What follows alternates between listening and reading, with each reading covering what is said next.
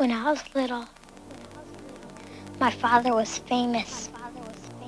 He was the greatest samurai in the empire.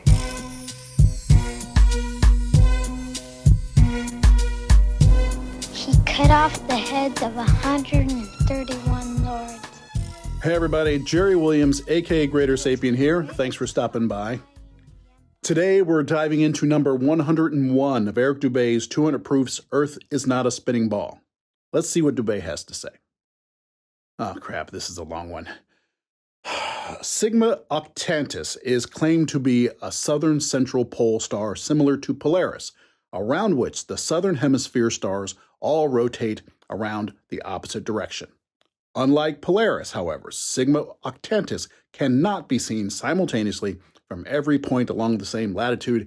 It is not central, but allegedly 1 degree off center. It is not motionless, and in fact cannot be seen at all using publicly available telescopes. There is legitimate speculation regarding whether Sigma Octantis even exists. Either way, the direction in which stars move overhead is based on perspective and the exact direction you're facing, not which hemisphere you are in. Whew. Luckily, the long ones seem to be the quickest debunks. This is another pretty simple one. He says, unlike Polaris, Octantis is not central, but it has been mentioned before, Polaris isn't really central either. Polaris is about 0.666 degrees from central, and Octantis is about 1 full degree. Neither of them are motionless. Octantis is hard to see because it's dim, about 1/25th that of Polaris. There is no speculation of whether or not it exists. That's just Dubay lying again.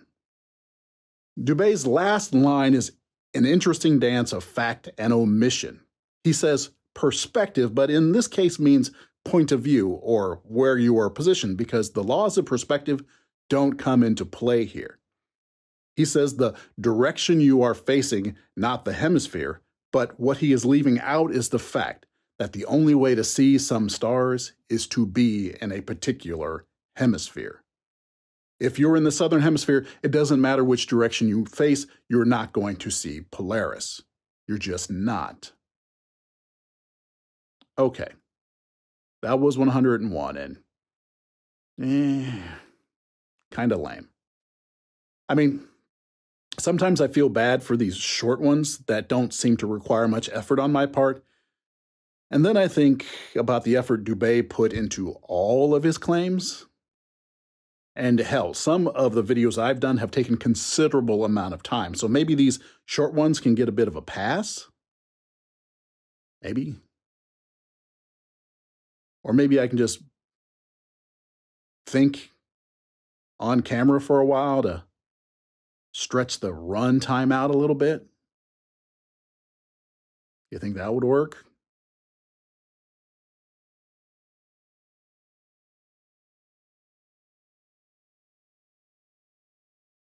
That's my job! That's what I do! I don't lose! I win! Is there no one on this planet to even challenge me? Maybe you came by to congratulate me on last night's victory.